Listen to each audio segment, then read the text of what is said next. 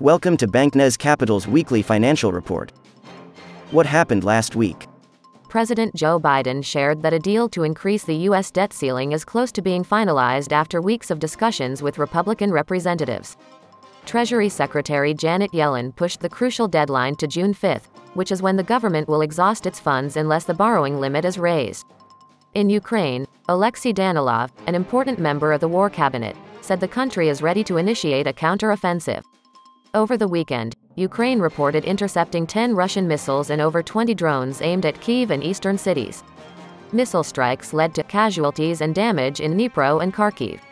In Russia, a drone attack damaged an oil pipeline building near the Belarus border, with no casualties or information on the perpetrator. Russia dismissed U.S. criticism of its intention to move nuclear weapons to Belarus, asserting their sovereign right to maintain security. U.S. consumer spending rose by 0.8% in April, exceeding expectations, while after-tax income increased by 0.4%.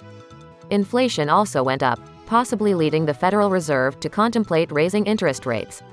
Taiwan's defense ministry announced that 3 Chinese naval vessels, including an aircraft carrier, traversed the Taiwan Strait, following the median line that acts as an informal border between Taiwan and China.